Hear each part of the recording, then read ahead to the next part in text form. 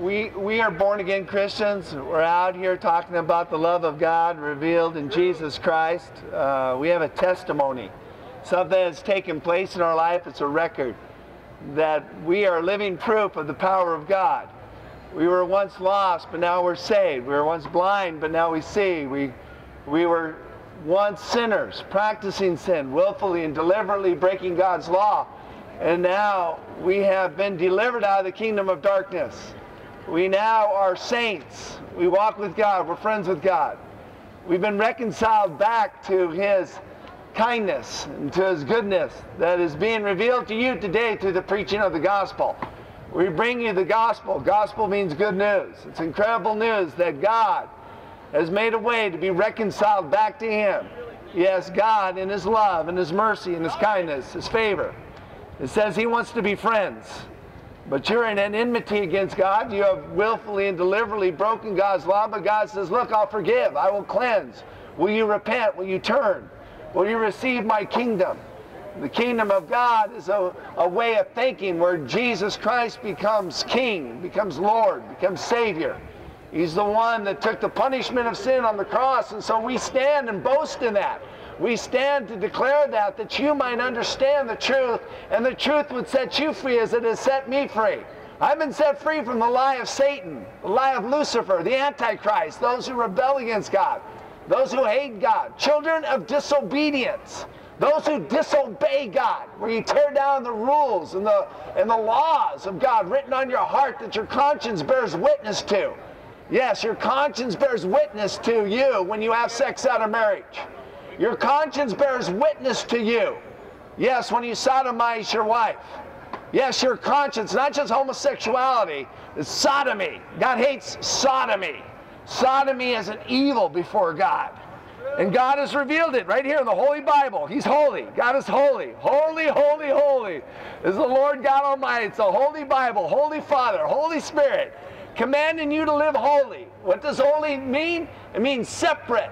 You are separate. See, God is separate. He is above all. Do you understand? He is holy and unapproachable. But He has sent His only begotten Son, Jesus Christ, the God-man, that you might be able to draw near to God. And so we come out that you might experience the power of God. See, that God has demonstrated His power through us by delivering us, by setting us free, by giving us a testimony. Oh, the message that I bring you, the preaching of the cross. I'm not talking about something that hangs around your neck. I'm not talking about something tattooed on your arm or some cross on a building. I'm talking about a sacrifice, an offering, one who died in your place, paid your debt, the punishment of your crime and rebellion against God. Jesus Christ came and was that offering, that sacrifice. He is the substitute for you. You deserve to die. The soul that sins shall surely die. Have you ever lied? Oh yes, that one lie requires your soul. Not just a death here. Oh no, a spiritual death, eternal death. That's when you are in the lake that burns with fire and brimstone because of your sin. Now you can say there is no God. You can suppress the truth. You can reject what I'm telling you. But you will be accountable when you stand before God Almighty on that day. You will stand before Him and you will have no excuse because He has revealed His eternal attributes. His everlasting love is revealed to you every day as He allows us to experience this day that He has made. This is the day that the Lord has made. I'm rejoicing in it. I'm rejoicing in it. Oh man, God is a God of the living. He is a living God. He is here and He's walking with us, and you are now in the presence of the kingdom of God, the presence, because we have walked in here. We have come.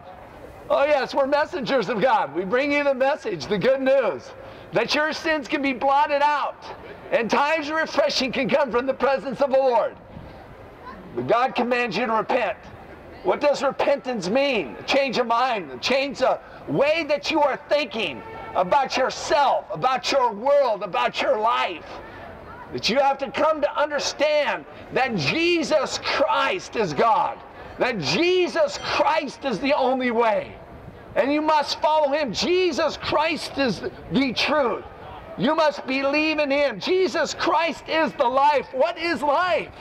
Eternal life, abundant life, everlasting life. What is life? Oh, life is in Jesus Christ. Because he is the giver of life. That by all things, by him, all things were created, whether things in heaven or things in earth. Thrones or dominions, rulers or authorities, that which is visible or invisible. All things were created by him and for him. And he holds all things together by the word of his power. Oh, God is here. God is here, and you understand it. It is shame for two women to kiss each other in public. It is shame. No, it's not love, it's lust. There's a spirit. There's an evil spirit here in San Francisco. A spirit of sodomy, a spirit of homosexuality. There's an evil spirit here, just like in the days of Sodom and Gomorrah. It's an evil spirit that comes and possesses you. And you get all weird and perverted and kinky and strange. That which is not normal becomes normal because of demons. Demons, the demonic, the invisible. Oh, the children of disobedience. But we are the children of life. We are the children of God. Right here, I'm a child of God. I'm a friend of God. I walk with God. I know him. I shine the light. I'm the salt of the earth. And then we come out here to shine the light in your dark minds, in your dark lives. See, you're walking in darkness. But Jesus Christ said, I am the light of the world, and whoever believes in me, whoever follows me will not abide in darkness, but will have the light of life. I can see God has given me light. God has given me eyes to see, ears to hear, to walk with him, to know him. And now you can experience the power of God through the Holy Bible. You can read the Bible that these things were written that you might believe that Jesus Christ is the Messiah, the Savior, and that believing you may have everlasting life. Right here, the words of life. Oh, the Spirit is the one that quickens it. The flesh profits nothing.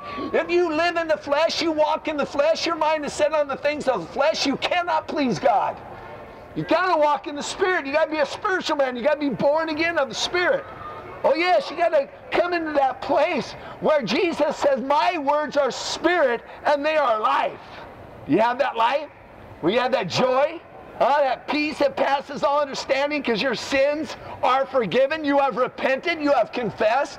You believe. You walk with him. You know his mind. You know his heart. You know his ways. I mean, are you friends with God or are you an enemy of God?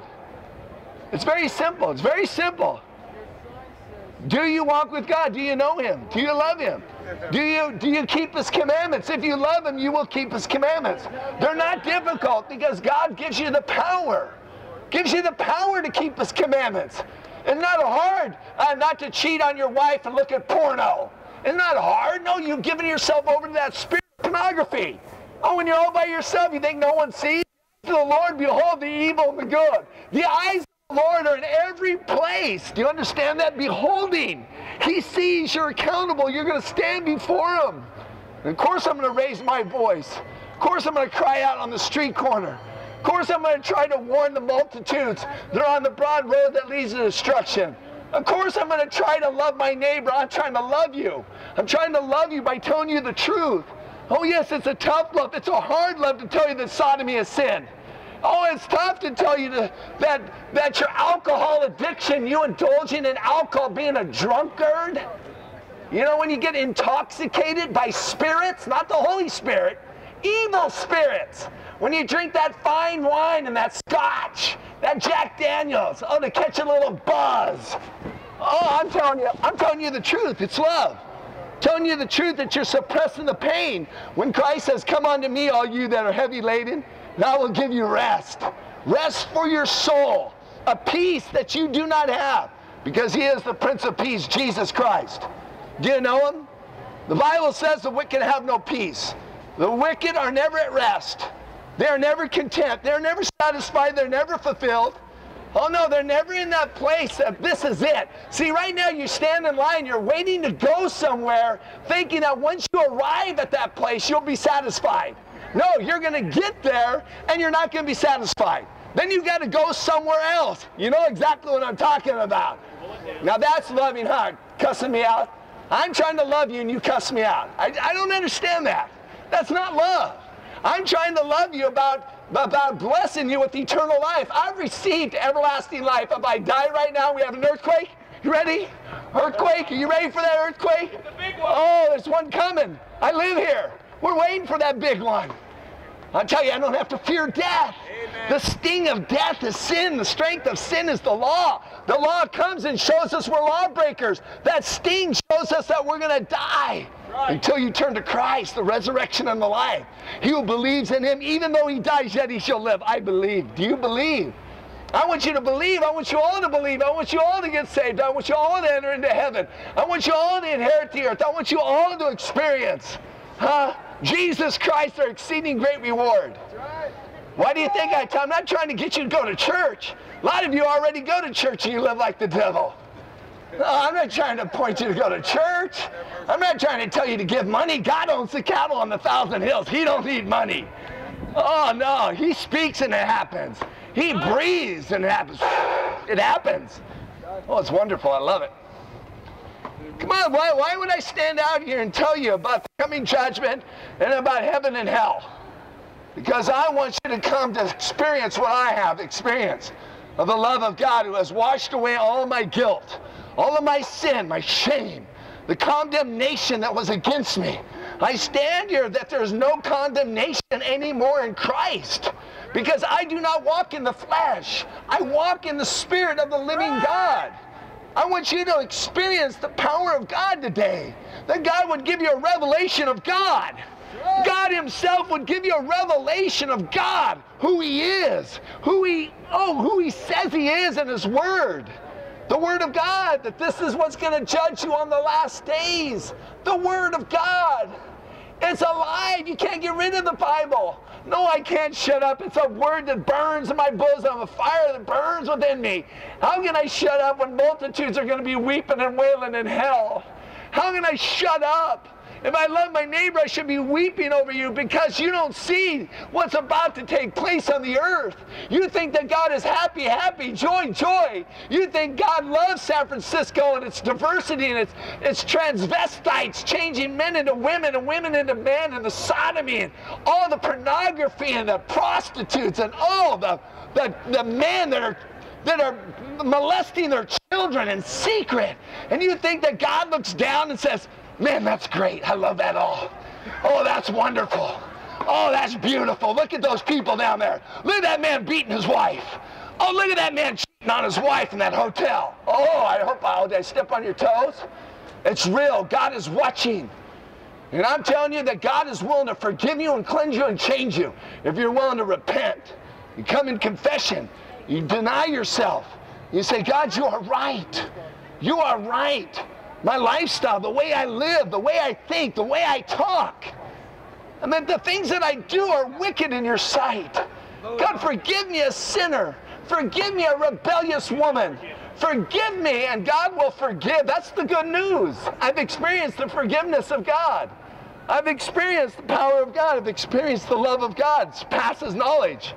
Not because I'm worthy, not because I deserve it, not because I went and did something and then God came to me. Oh, it's God's self-generating love that he loved me because he is love. God is love. It's not like being a Muslim where Allah is submission and he's off with your head. There's only one God whose definition is love. God is love, and look at God's love coming to you. Open rebuke is better than hidden love. God's going to come out and reveal and expose and uncover.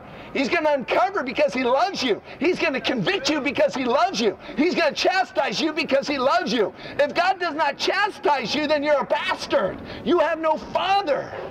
God's got to spank me. God's got to reveal to me the areas of my life. And I'm dependent upon him to do that. It's not by works of righteousness that we have done. It's not deeds done in our own self-righteousness.